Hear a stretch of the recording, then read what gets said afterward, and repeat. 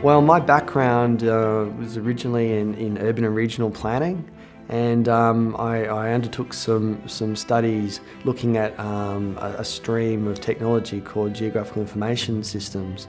And I got quite enthused as a planner early on that maybe there was another way of planning our cities, moving beyond just colouring in pencils and taking pictures, aspirational pictures of bike paths and what urban form could or should look like.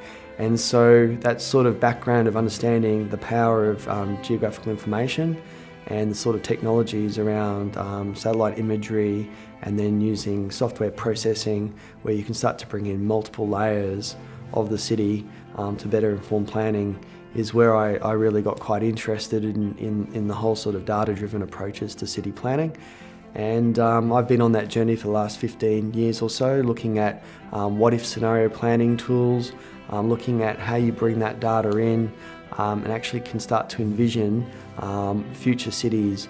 That's the power of the data, is potentially and ultimately it can really bring together multiple stakeholders and actors in the decision-making process. And that includes front and centre you and I as citizens of the city.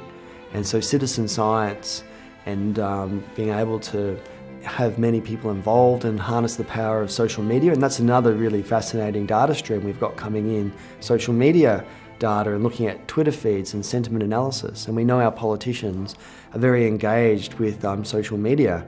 And there's particular ways now we can harness that. We can geolocate tweets. We can actually understand what people are thinking of certain issues in the city in real time, and we can actually bring that information in and we can overlay, we can mash up various data sources, sentiment analysis from Twitter feeds, we can bring in the bike rider log data from our smartphones, we can then overlay that with open data coming from a number of agencies like the Department of Transport in New South Wales, and we can start to really understand and collectively and collaboratively plan for a better future for our cities.